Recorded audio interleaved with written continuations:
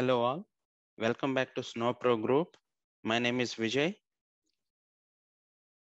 In this session, we will see how to connect Snowflake with the Visual Studio tool. For that, let's open the Visual Studio tool first.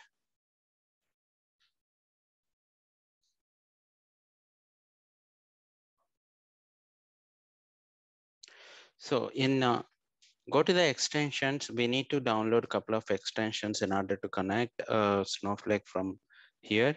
In the extensions, you can see there are many extensions available but particularly for this purpose, we need to download a couple of extensions. One is the SQL tool, SQL tools extension, and then Snowflake driver. So this is the tool that I already downloaded and installed, and the Snowflake driver for SQL tools is the other one. So once you install these um, two extensions, and then go to here. Okay, so this is nothing but the activity bar. So if you are not seeing that, you can click on the top right corner here and then select the activity bar. So this activity bar will come, and under that you can see that SQL tools. So in SQL tools, there will be multiple tabs like this. Go to the connections and click on the new connection assistant, and click on the Snowflake icon here, and then it will ask you to provide the details to connect to the Snowflake here. So here you can give the connection name, any name you can give here, whatever the name that you need to give to this connection, right? And then suppose I'm giving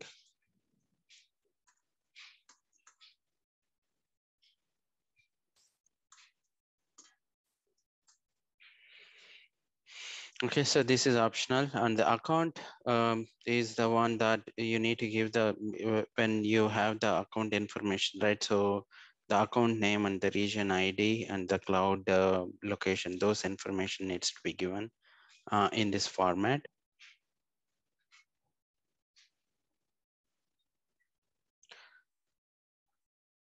Okay, and here the authenticator can be using either username, password, or keep a RSS or authorization. So I'm going with the username, password.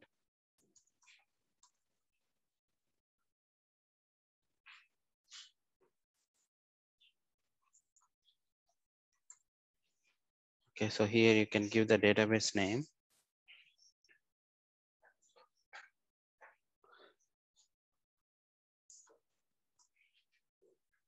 Okay. And you can give the schema name and the role through which we need to connect. And there are other predefined information, so you can leave them like that. Okay, so connection name is mandatory field, authenticator, and giving the credential to it. And then the warehouse, schema and role information, and account information as well, right? So, and then test connection, check connection, and then you can see schema and the tables,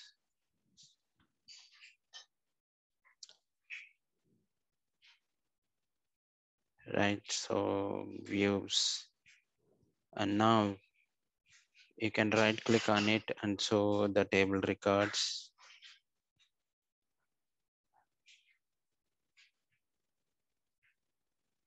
You can take this.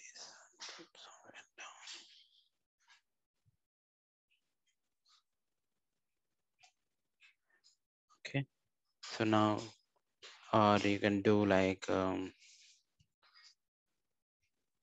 describe the table, right? You can see the table name, schema, column information.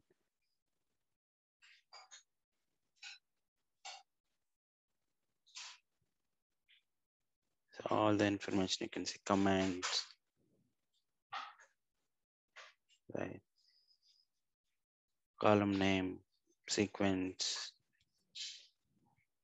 this information,